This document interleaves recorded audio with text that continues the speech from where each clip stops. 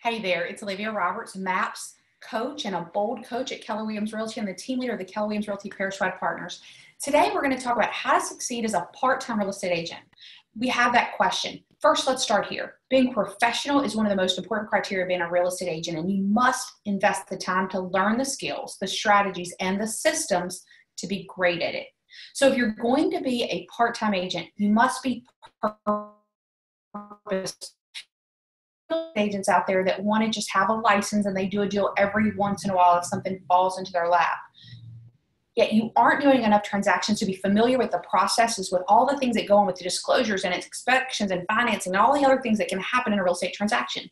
So I'm a total proponent. If you're going to do real estate part-time, you must be useful and a student of the industry. So you can do it and still have a life. Learn how to control your business. Learn how to master listings. Learn how to communicate your value proposition to your clients and potential clients.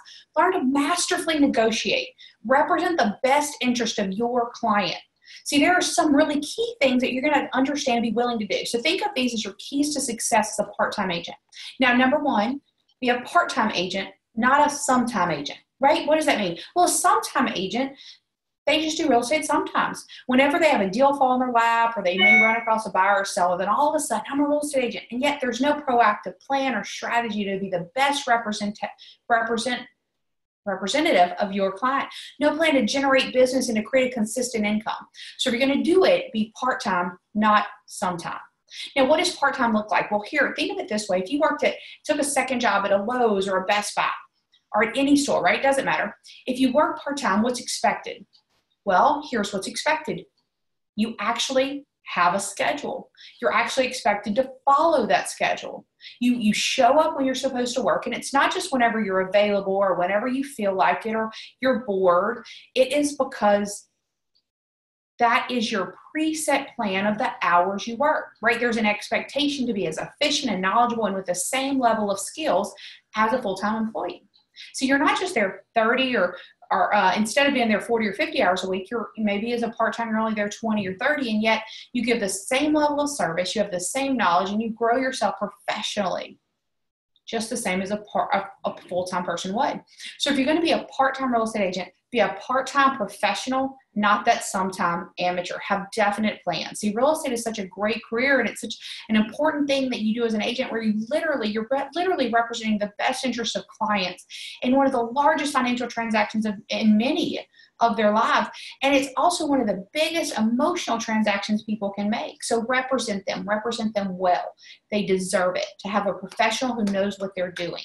So here's what is required next. You need to prospect and follow up on your potential business. Follow up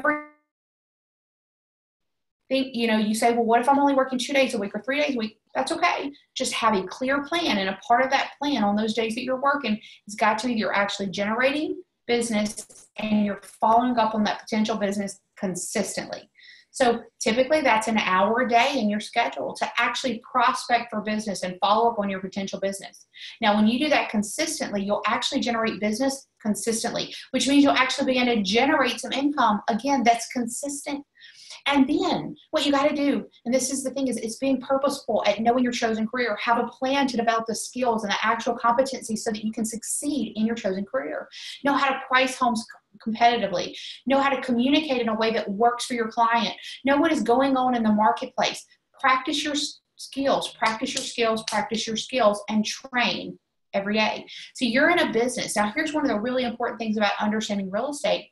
You're in a business where you get paid based on how well you perform a task, how well you perform a service. So the better you are at prospecting and communicating with people, the better you are at helping them sell their house or finding a home, the better you perform. Now, the better you are at the skills and strategies, the more effective you are with your clients. They are happy, and then there's more money that you have an opportunity to make. So you make the money that directly correlates to the level of service you provide. See, this is just like an athlete. The more, the better. The higher level the athlete performs, the more money they make, right? They get paid based on performance, and so do you. So make sure you're practicing and developing the skills, the strategies, the conversations where you're using great dialogue, See, at Keller Williams, we can help with that. We teach you the skills, the strategies of what to say and how to say it so that it will help you go out and earn a great living. See, if you're in a company that has great training, attend that training, listen to good videos, listen to the audios, get online trainings, go to programs, go to events like BOLD, Business Objective, Life by Design, go to Mega Camp, Family Reunion, go to the National Association of Realtors Convention, do the online training, the live training, make sure that the company that you're with offers all of that. That way that you're learning and you're not practicing on your clients. See, there's no career on the planet that virtually anybody can get into that you can get into as fast as and as inexpensively it is to get into real estate and have the opportunity to create a six-figure income. So protect your clients, protect your industry, and be a purposeful professional agent. All right, there you go. I hope this helps. If you have any questions, comment on the video or reach out to me at 318-688-1386. 318-688-1386. Signing off. Have a great day.